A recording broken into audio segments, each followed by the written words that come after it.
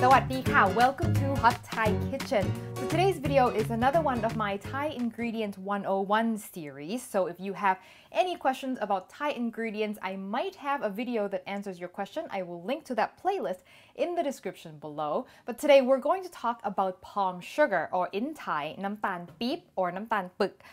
And it's a very integral ingredient. We use it a lot in desserts and also in pad thai, which is our iconic dish, but I do get a lot of questions around it. So hopefully we will get them all answered today. Let's get started.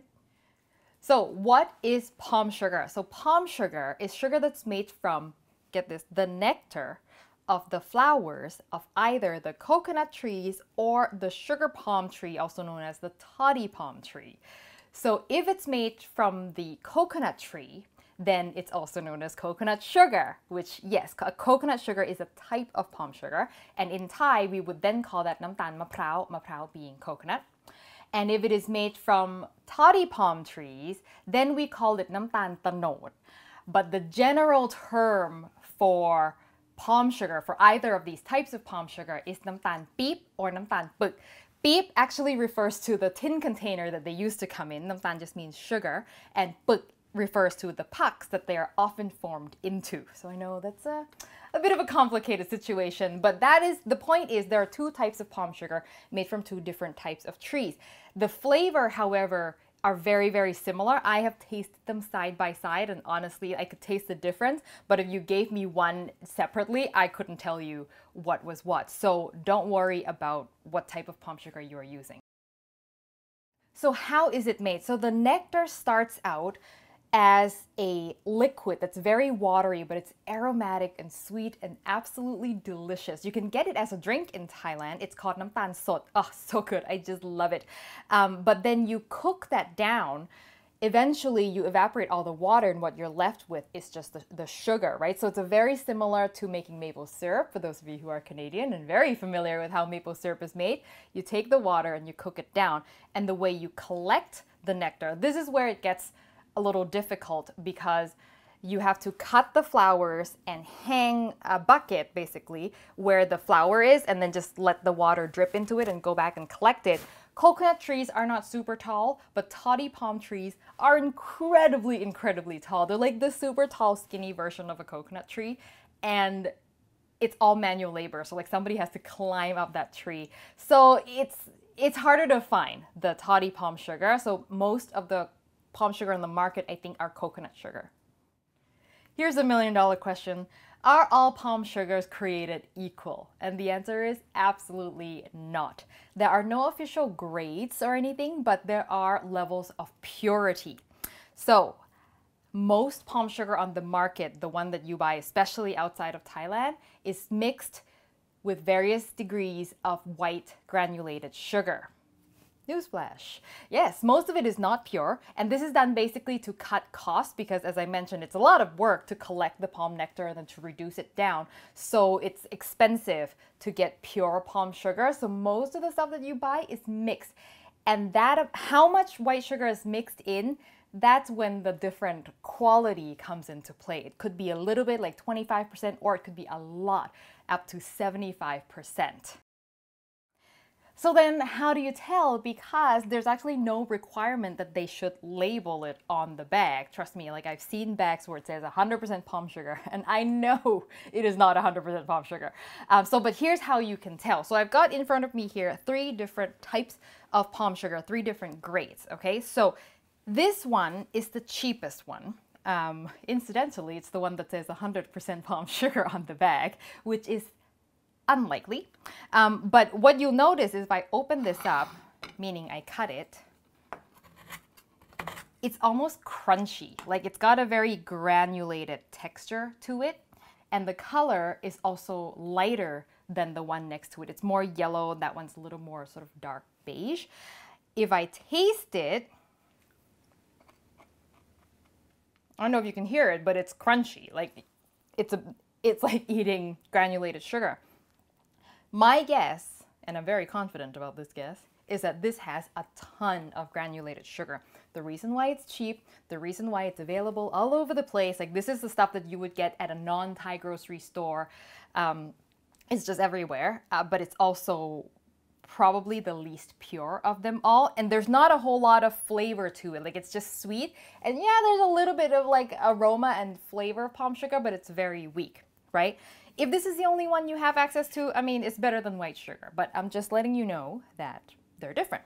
Now, this next one up is the one that I get from my local specialty Thai grocery store. So it's like a specifically Thai grocery store. So they import something a little better.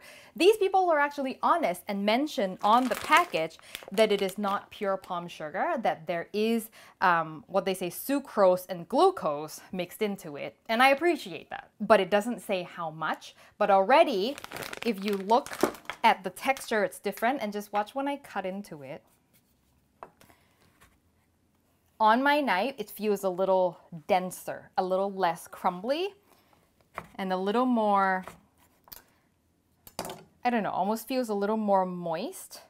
It's still a little bit crumbly, but not as much as the other one. And when I taste it,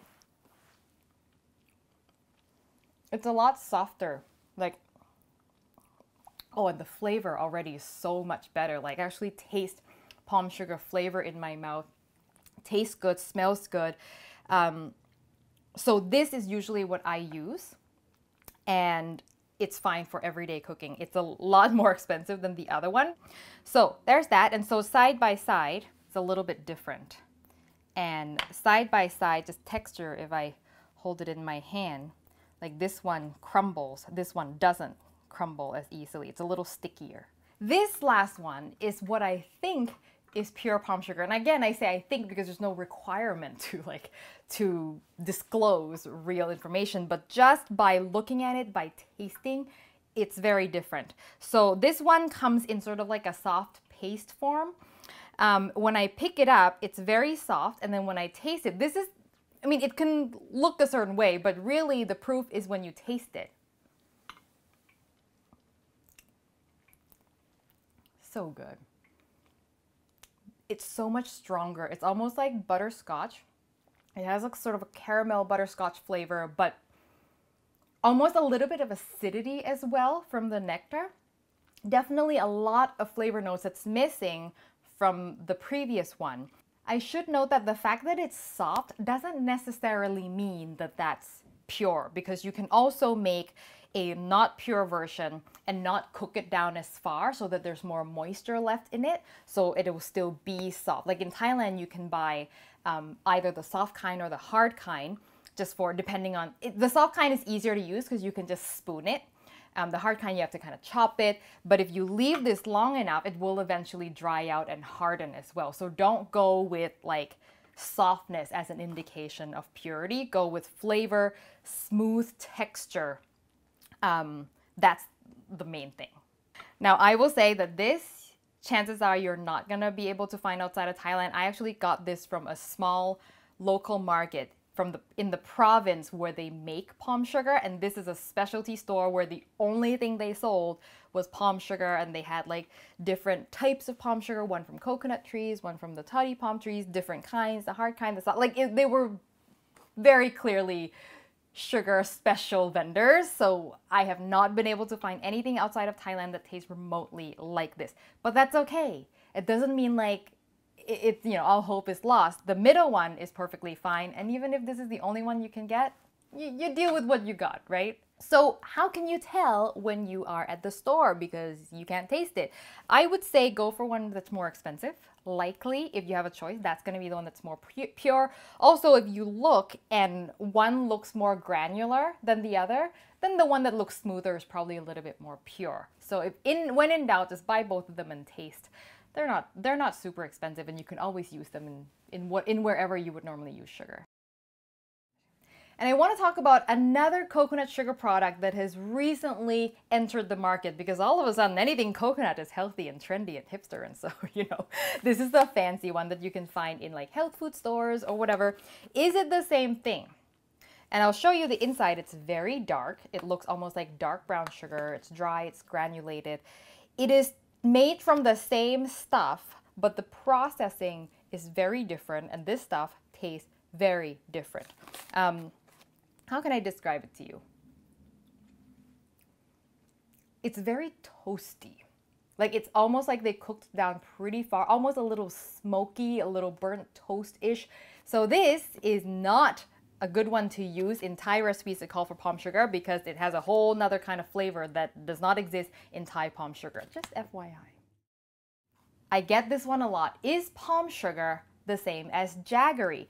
So yes and no. Jaggery is a term that's used to refer to any unrefined chunk of sugar. So yes, palm sugar is a type of jaggery, but you can also have jaggery that's made from cane juice. Sugar cane juice, cook it down, cook it down, cook it down until it's thick. You get a chunk very similar to this.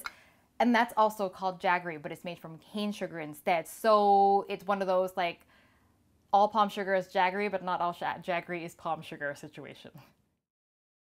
Now, let's talk about how to use palm sugar. If your palm sugar comes in a block like this, as I showed you earlier, I like to just chop it with a knife. And I find that I just chop however much I need.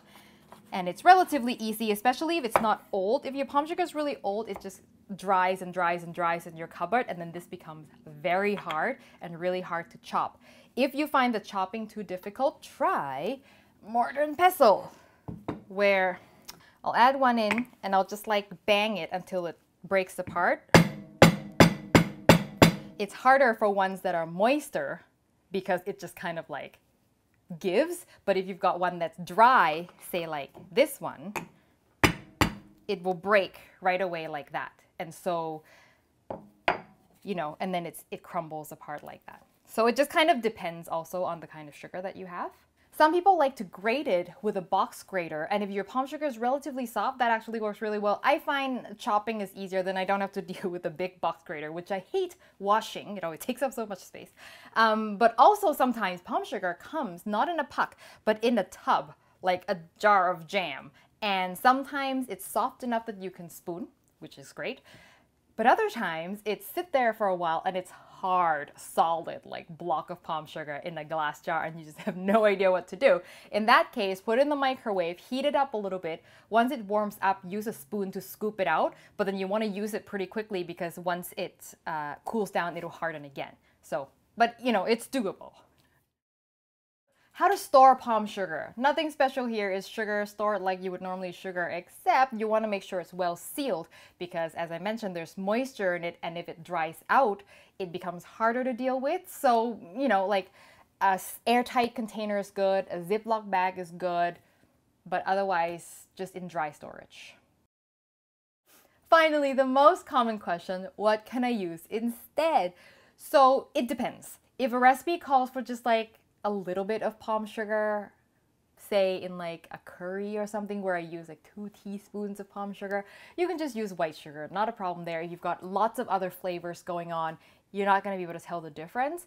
If it's a main flavor, like say in pad thai where like it's a main sweetener, it's going to contribute to the flavor in the end, I would go with light brown sugar. That's the best. I have seen people also use maple syrup to sort of get some, you know, an extra layer of flavor. It's gonna obviously taste mapley, but hey, I think it might be delicious. So try that out. I would maybe not go with super dark brown sugar because the molasses flavor might be a bit too strong. But otherwise, yeah, light brown sugar is sort of a good generic substitution. And that is it. If you've got more questions about palm sugar, get in touch with me on Facebook, Twitter, or Instagram, or on my website, hotthaikitchen.com, and I would be happy to answer them. If you haven't subscribed to the show, make sure you do so you don't miss an episode like this, and click the bell icon as well so you get a notification when I post a new video. Thank you as always for watching, and I will see you next time for your next delicious Thai meal.